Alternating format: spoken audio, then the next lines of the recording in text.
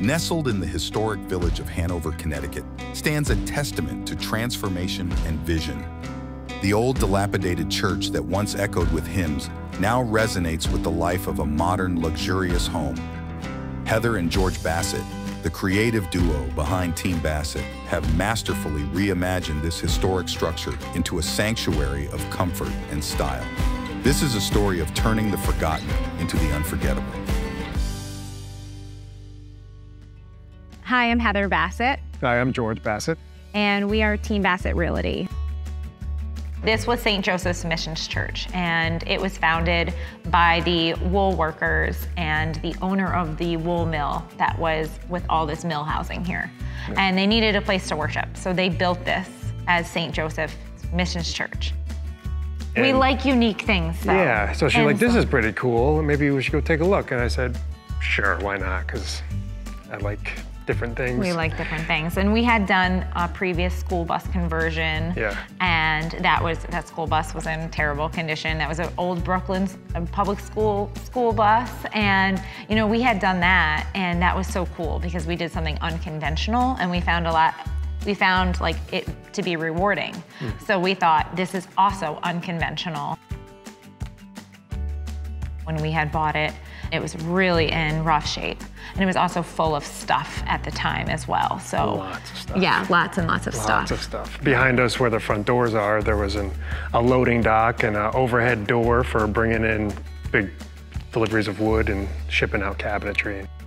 So with our windows, we wanted to restore them, and a lot of the original windows were taken out and replaced with plexiglass. So we ended up taking what we had, rehabbing one side here, and then we decided to go with 4 8-foot French doors out onto a massive deck. But the outcome it's fantastic. Exactly, and you have an 800 square foot deck that is just going to, overlooking trees and the neighbors' cows, and it's just like so peaceful. And sometimes our kids will chime in with their ideas. Ideas for the basement are maybe in-ground pool, or a gym, or a game room, or maybe a hockey area or something like that. And one last thing, an ordinary jungle.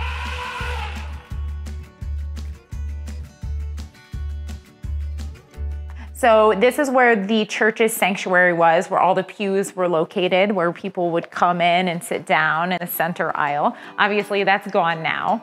But we were able to restore the Douglas fir flooring in here, and also kind of take advantage of the church's natural history and the beams in this. And we wanted this to just feel like an awesome space to entertain or live in here. And what we wanted to really do is to extend the living space outside. So we put in these beautiful doors in this overhang here to an 800 square foot deck. We custom built this table for this space because we wanted to show people that this can really fit a lot of people, and we wanted it to be here already, and we couldn't find this online anywhere to buy. So we had to make that. So this is the main kitchen, and we wanted to do the 2 sinks with the 2 islands and plenty of counter seating for people, but we wanted to make it very, very functional. So we did the 48-inch range. We wanted to have a really massive sink.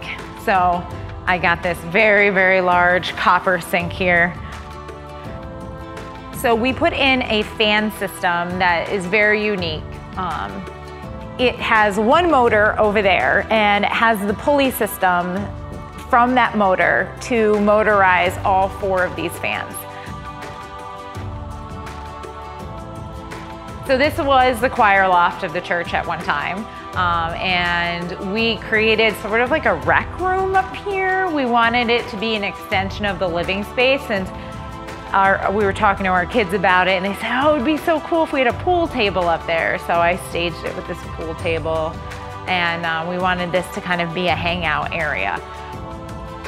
So the way we had to lay it out was walking directly into the primary closet. And this space turned out awesome.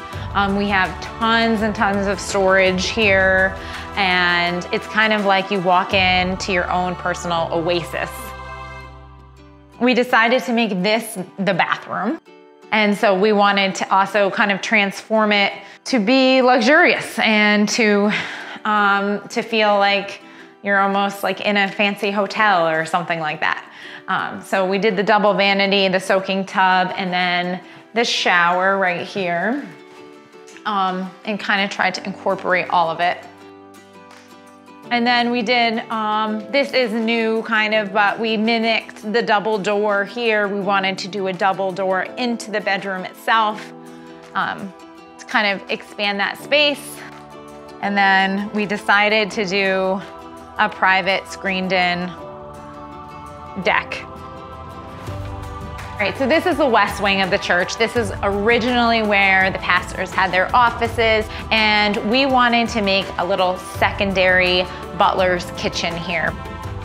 We wanted to make a little bit of a living hangout space here, and a little bit more informal than the space out there. And we ended up having 3 bedrooms in this space and 1.5 bathrooms. So the living area and then 3 and 1.5. Overall, it was a fun project, I would say.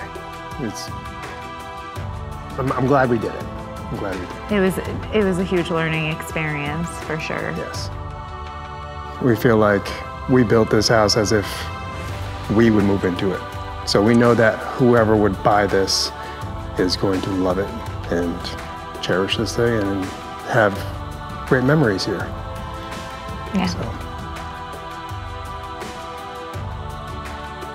As the sun sets on the village of Hanover, we part ways with a home that has transformed from a historical relic to a beacon of contemporary grace. Heather and George Bassett, with their visionary touch, have woven history and luxury into every corner, crafting not just a house, but a narrative of revival and beauty. For Team Bassett, this journey has been one of lasting memories, where each conclusion is but the dawn of a fresh start.